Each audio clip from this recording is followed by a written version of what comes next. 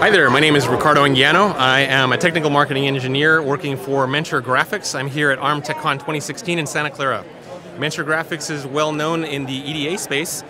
In fact, we were responsible for the creation of the industry way back in the early 80s. Now, we've been in embedded systems for 20 years at this point. So there's 20 years in embedded systems right here. So what have you been doing for 20 years? For 20 years, we've been enabling developers with infrastructure like development tools, debug workflows, and runtimes like our Nucleus RTOS and our Mentor Embedded Linux offering. So here you have a demo. What do you do here? That's right. So our team built this case, this cabinet, and strung together a 6x6 grid of NXP K64 Freedom boards with touchscreens on the front side, all networked together through this switch. And then the controller, the game controller, is this i.MX6, also an NXP part. So all of this runs our Nucleus real-time operating system. The game controller is driving the touchscreen that's on the front of this, the large touchscreen, 13-inch.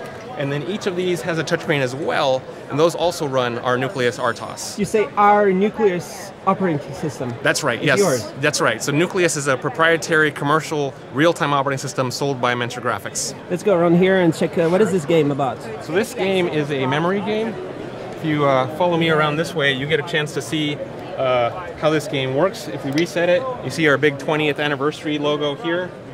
And then if I hit start, you get to see all of the tiles. For just a few seconds, you're supposed to memorize them in your head. And then when they go blank, you're supposed to play the game. And high scores end up here, and we win prizes. Nice. So your score is perfect or 100% or what? No, unfortunately not. Has anybody done that? The high score is not that bad, yeah. Has there been any like perfect scores? I don't think we have had perfect scores. All right, not yet. Yeah, not yet. Okay, I'll do it just after the video. Okay. And then over there? Yeah, so if you follow me around one more time, we're going to come over here to where Larry is. And so this is our industrial automation mock-up. We're featuring our safety critical applications here. So you can see the robot here in the video. If you keep zooming this way, you can see there's an opening here where I can break the plane, and this sensor will realize that I've broken the plane. If we come over to the control surface here, you can see the alarm status is on. That indicates that something has ended up in the safety zone, and so the robot won't operate at this point. So if I reset the robot, or the safety system, I can come over here, operate the robot, and now you can see the robot in operation. Right. And so if I get in here, oops, I got too close. You broke you broke the plane here, and so the alarm status is on. So the robot stopped moving because of that.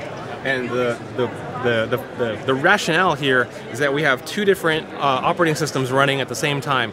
One of these is involved with process control. The other one is responsible for safety. So we can actually crash the system here. If I push the crash button, everything on the left side of that screen will crash, but the safety system will continue to operate. And so it's still showing that we've had a violation until we reset the system. So is Nucleus plus Safety OS, or how do you call it? Yeah, so we have two versions of Nucleus. One is our regular standard Nucleus that we've used for many years now. It's very mature RTOS. The newer product there is called Nucleus Safety Cert. This is a safety certifiable real-time operating system for safety critical applications. And this is 100% secure? Oh, 100% secure, that's a long conversation. Security is about risk reduction and mitigation, adhering to practices and standards, doing things like not shipping default passwords, for example. There's a lot of things you can do to raise the bar, but perfect security, even though I work in marketing, I'm never going to claim that we have perfect security. Never going to claim that? Neither does What if you here. get it at some point? What if some of these guys invent it? You would be the first to hear about it, and I'm not going to tell you we have that today. Yeah. Okay. It's because there was earlier today, there was a keynote, quite cool, a guy was hacking all the cars. So this car, if it's running your system, is not going to get hacked? We hope not. I know that doesn't sound very confidence-inspiring, but I mean, seriously, security is a really tricky subject to get right. There's so many pieces, from secure boot through vulnerability patches later down the line, through the process that is used to create the software. So there's a lot of things that you can do to make it more secure, but I don't think anyone here at this show claims to have perfect security. They all have security enabling technologies, just like we do. Does that? Do you work with Embed at all, or is this an alternative to Embed, what you're doing? We work with Embed, yeah. So Embed is a really clean, an easy way to load executables into onto the board and then connect into their Embed ecosystem. So there's nothing that prevents us from using Nucleus in that same ecosystem as well. What are we looking at over here? There's some medical stuff. What is this? That is a Xilinx MP SoC board. This is one of their ultra scale Which is ARM. platforms. It is ARM. It's ARM plus FPGAs, right? So this is the Xilinx Zinc line. And so what we're showing here is just a demonstration of an early engineering prototype with our Android port on top of it. And what's over there?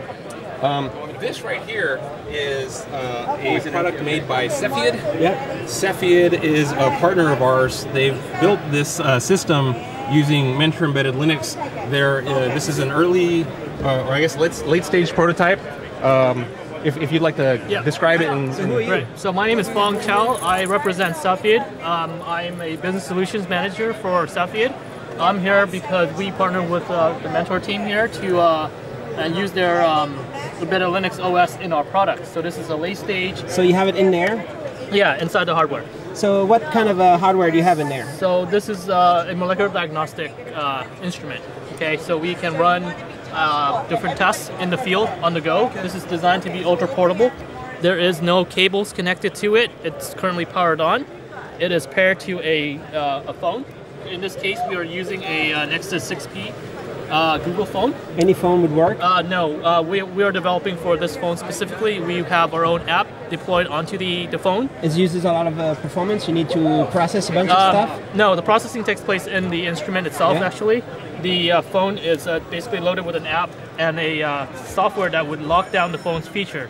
So all the user would have access to is our app to run the instrument and the tech support app, which is basically a WebEx. So we can see what's going on the So it's a special image of Android that just has your stuff only. It's straight up, right now it's running Marshmallow, actually, right. So nothing special. How about, what is that stuff? So these guys are the cartridges. So when I say we can run a test, we can run Ebola, testing for Ebola.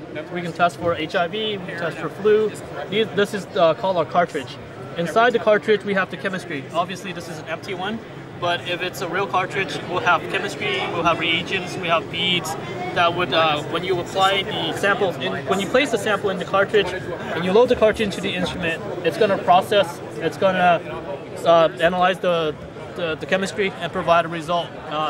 And then send that result to the phone.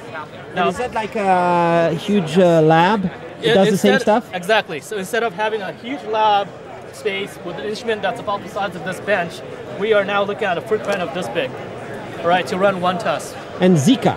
Are you going to solve that? We are working on that. The bio team is investigating that right now. Because people are worried about that. Absolutely. So we've got a team looking into that currently. The way this product would be sold is when we launch, it would come one phone with one instrument, and then the customer can buy additional up to 3 more for a total of 4 instruments to be paired with one phone. And is this approved by all the medical governments and stuff? We are going into a clinical trial in 2017 Q3. After that, we'll get our clearance and approvals, and then we'll launch commercially. Can you speed it up? Can you have it ready like Q1? No, it has to go through the test, the clinical trial, right? Because this is a medical device product. Okay. It's the way they're communicating is 2 modes. One is through Wi-Fi. So if you are in a small hospital, you can use the hospital's Wi-Fi to connect the instrument and the phone to that Wi-Fi.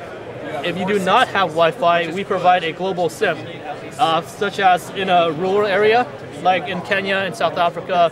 You don't have internet, you don't have Wi-Fi, we provide a global SIM. How's it been to work with Mental Graphics on this? It's been great, they've been supportive, it's a great partnership. Everything's going great so far. It's going to be awesome at Mental Graphics to do cool projects like this, right? Absolutely. You work on all kinds of special projects. I get pulled into automotive projects, general embedded projects, projects in a number of different verticals, and we're really excited.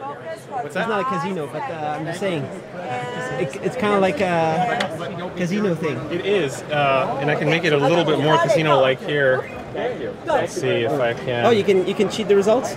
No. In fact, I think that this ran out of batteries. No, I can change the color of the lighting. I was going to make it more casino-like. But to answer your question, I do get a chance to work on a lot of different projects with a lot of very talented teams. We're really excited to have Cepheid as a partner.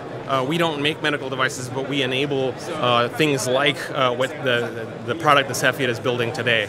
And how many people are Mentor Graphics, and where are you based? Mentor Graphics is based out of Wilsonville, Oregon. That's about 25 minutes south of Portland. We were founded in 1981, publicly traded. Where headcount is somewhere north of 5,000 people.